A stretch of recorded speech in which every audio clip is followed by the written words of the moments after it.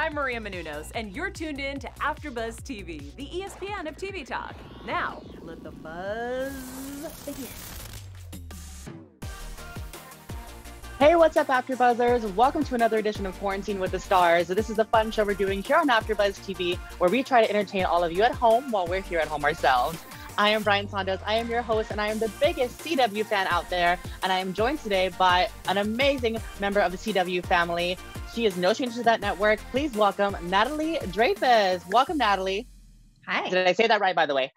Yes, you did. I'm so jealous of your starry background. Thank you. I love stars. They're my gig. I love stars and pink, so this is my life. A starry background for this. I should have through. I love it. Well, first of all, Natalie, how are you doing at home? How are you staying busy during this quarantine? Well, as you can see, I'm wearing my Tiger King. Yes. Have you seen it? Such great things about it already. It is the craziest thing I've ever seen. So I wore my Tiger King shirt in support of, thank you, Netflix, for giving us Yes. Tiger King during the quarantine. I just finished it. It was insane. I love it. So I'm assuming you're watching a lot of TV. Definitely watching TV. I am a big like crafter, staying busy with a lot of crafting. Nice. The last time I was in at AfterBuzz, actually, I had broken my thumb. Oh gosh. So, yeah, and so I wasn't able to do like crafts and stuff for like 8 to 10 weeks. It was my right thumb, of course. I had to be my dominant hand. And so it's been really nice to be able to like do my painting and embroidery and like stuff like that I like to do. Definitely. Well, how does an actor kind of hone their craft or stay sharp while stuck at home? You mentioned, of course, you're working for The Flash, and we'll get to that. But how are you kind of keeping busy on the acting side of your craft?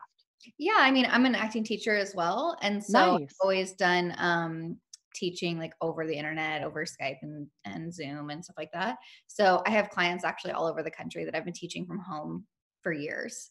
So I stay busy with that still and just run scenes and have fun over, just running things over the internet, which is nice just to stay sharp and practice those muscles and absolutely. Yeah. And we talked about this before, that it's cool that we are able to do this, remotely, especially we're all stuck at home, and it's kind of able to still do this over this kind of technology. So I think that's great. So I'm happy that you're able to still hone your craft and stay sharp all over the country, which is awesome. Yeah. So, okay, I mentioned I'm a huge CW lover, and I'm honored to have you join me here. You played Cassie and Esther in the originals, which is one of my all-time favorite shows, and now you're playing Sue in The Flash.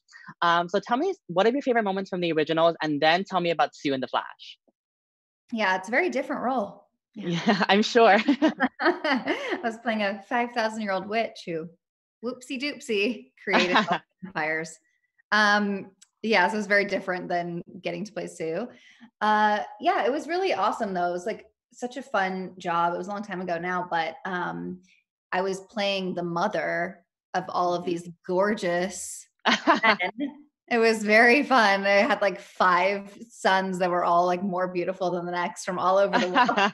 Like an Australian one, a New Zealand one. I was like, oh, they were so cute. So that was very fun. And I love Elijah Michelson. Oh my God.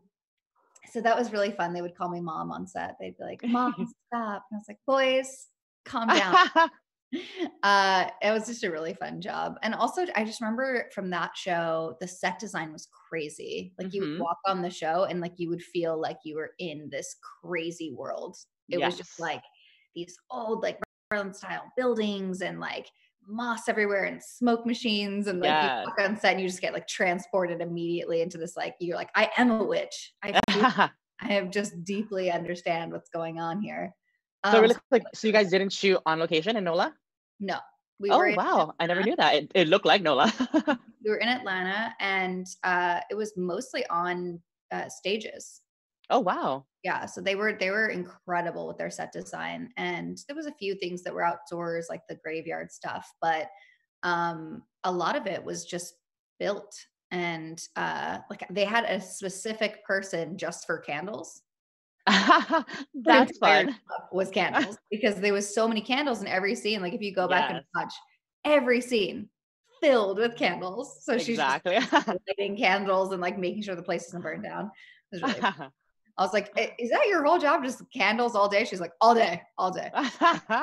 Yeah, just fun little memories from the originals. And then, yeah, with Sue, it's been just a whirlwind of a job, and it's so much fun. And I didn't know that much about it before I started. They were kind of being tight-lipped about it. So it's starting to unfold for me how, interesting and fun this character is going to be, and how like layered it is. And, obviously in the first episode, you get to see that like I have a cat burglar suit, and it's like, it's not just a rich debutante that went. She's a lot more than that. So it's been really fun for me to sort of figure that out as well, and just to be a part of the DC family is crazy. Yes, it's funny. I love CW, but I started all of the superhero shows. They started Flash, started Arrow, started all of them, and never got a chance to follow them all the way through. And I think now's my time that I'm gonna go and really watch them all, because I love them just from the episodes I watched, and just have to finish them because they're amazing. So it's the perfect time to honestly to like catch up on the Arrowverse, just because it is big, and there's so many different like storylines that go on and crossovers, and it's really fun. Definitely. I need to do that. Well, speaking of TV, of course, this interview is for AfterBuzz TV, and we are the ESPN of TV talk. So tell me what you're watching on TV right now. Well, like I said, I just finished Tiger King, which was very, very interesting. Definitely one of the craziest I've ever seen. Don't know if I recommend it, though. I don't want to be like, I don't know that I would recommend it to other people, because it was pretty upsetting. But yeah, what else am I watching? I've just been like trying to catch up on all the movies from the last year, and like,